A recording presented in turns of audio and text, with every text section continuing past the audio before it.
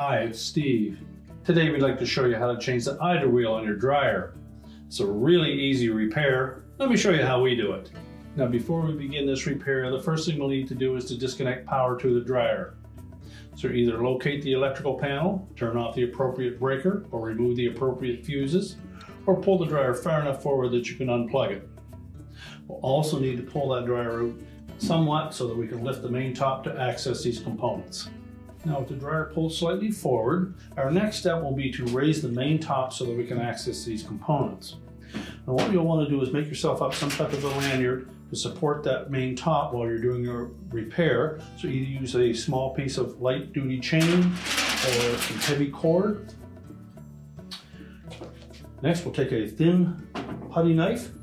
We'll come in that gap between the main top and the front panel. Locate the spring clip that secures that. You'll feel the resistance of that spring clip, so just depress it, lift up on the top, and then just hold that up there for now. We'll do the same on the opposite side.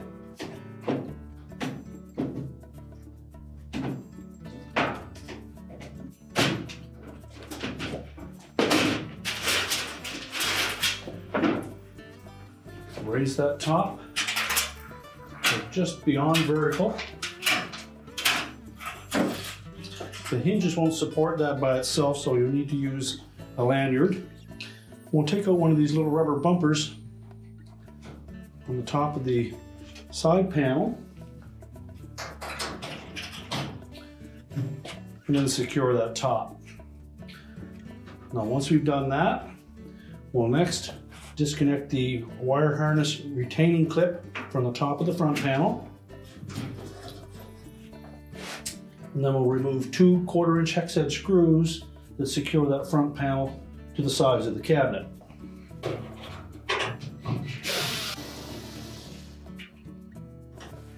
Then we'll tilt that front panel just slightly forward. We can access that door switch at this point. We're simply going to lift that away from the bracket that secures it to the front panel. Just spread the little tabs on both the top and the bottom of the switch to release it, and then we'll just tuck that out of the way.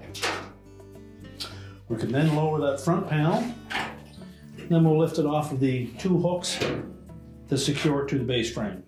And we're just going to set that aside and then go do our repair. Now with the front panel removed, our next step will be to get that drum out of the way. And to do so, we'll need to release the belt from the idler and motor pulleys. So we're going to reach in on the right hand side here. So you locate the belt, and the idler pulley, and right below it will be the motor pulley. So if we pull that idler towards the right, release the tension on the belt.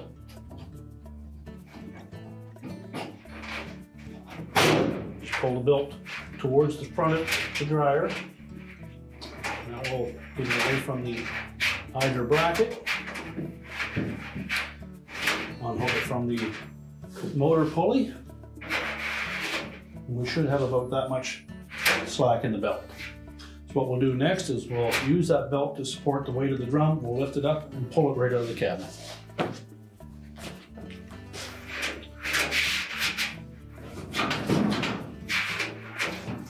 There'll be a little bit of resistance where the drum sits on the rear drum rollers.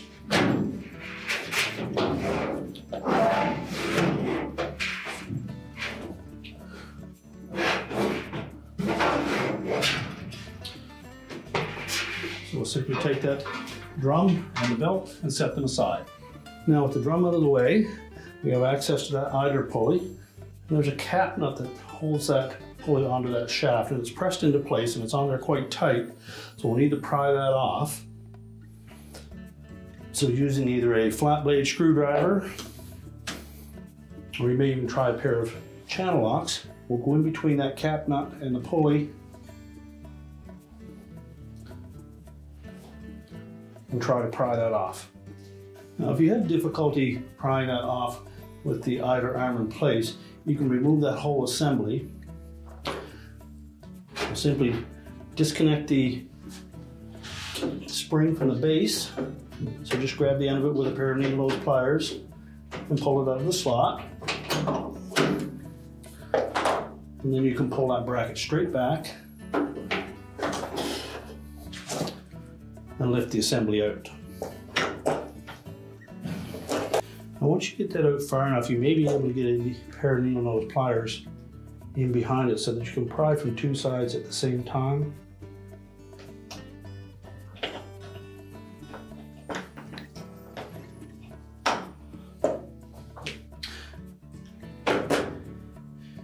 If you're able to save that, we'll be able to reuse it. There are a couple little sharp metal clips opposing each other. Just make sure that those are not damaged beyond repair. If so, you'll want to order a new one of those. Make sure that we didn't damage the spacer washer. You can then remove the old Idler pulley. Next, we'll clean up that shaft before we install the new pulley, and then we'll lubricate that as well.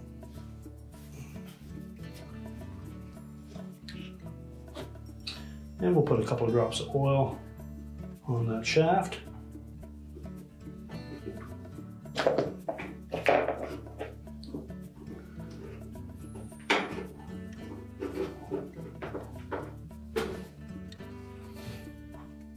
Replace the spacer washer, and then we'll need to tap that cap nut back onto the shaft.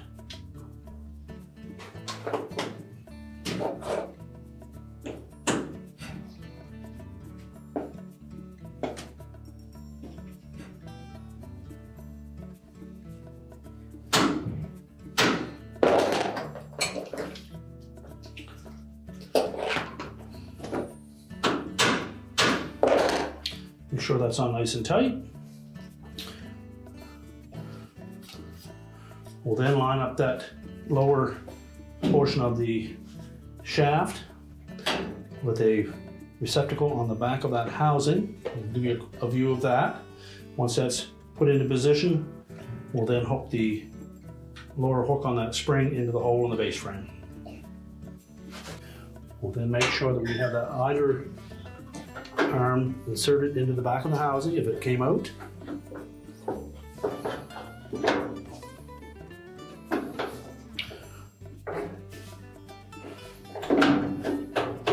And again, make sure it sits above that stop. Slide the spring over into place, and we'll reattach that to the base frame. Make sure you get a firm grip on that spring with your pliers and hook it into place.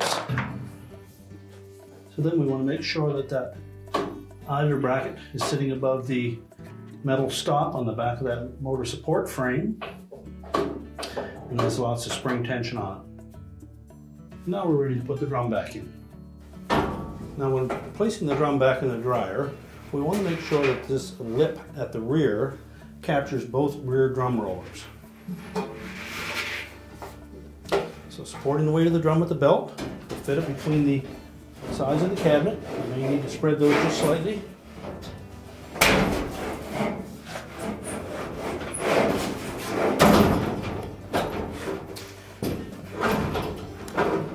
And then we need to line up the rear of that drum to make sure it sits on those rollers. Just rotate it a couple times. Check inside, make sure it's sitting flush on that drum seal. Then we'll line up that belt with the marks that were on the drum. And then we're going to reach in and reattach it to both the Idler pulley and the motor pulley. So reaching in on the right hand side, just grasp the belt, locate the Idler pulley, lay that belt out over top of the Idler pulley, and pull it in underneath towards the right, and then push that Idler pulley to the right to take the tension off the belt, and wrap the belt around the motor pulley at the same time. Make sure we have the groove side of the belt against the drum and the motor pulley, and the flat side of the belt against the Idler pulley. We'll just rotate that drum a couple of times to make sure that it does turn the motor and blower wheel. And now we're ready to put the front panel back on. Now, as we tilt that front panel up against the cabinet, we want to make sure that we line up the hole in the back of that front panel with a locating pin that is attached to the cabinet. Also want to make sure we tuck that felt seal so it doesn't catch on the drum.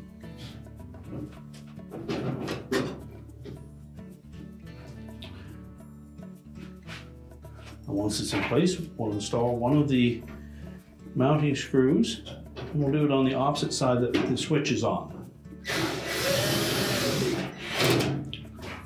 That'll hold the front panel in place. We'll go to the opposite side. Again, we need to make sure that we line up that locating pin with the hole in the cabinet. But before we press it up against the cabinet, we're going to take that switch and locate it in that spring bracket on the front panel. Now, the easiest way to mount that is to open the door completely, and that will allow you to be able to manipulate that spring clip. Just spread them slightly, line up the push button with a hole in the front panel, and then snap it into place. Make sure that that clip captures both the top and bottom of that switch. You can then close the door up. Again, we'll make sure that that felt seal is outside of the drum area.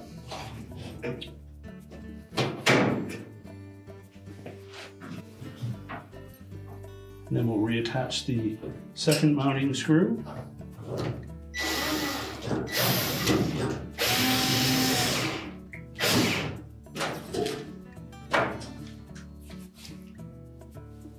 Now next we'll take that harness retaining clip, we'll tuck that into the opening in the top of the front panel, snap it into place, make sure that the wires are away from the drum. Now we're ready to put the main top back down. So next we'll disconnect our lanyard, then we'll replace that rubber bumper. Just fit it back into that opening on the top of the cabinet. And we'll lower the top down carefully. We want to make sure that we engage those two clips.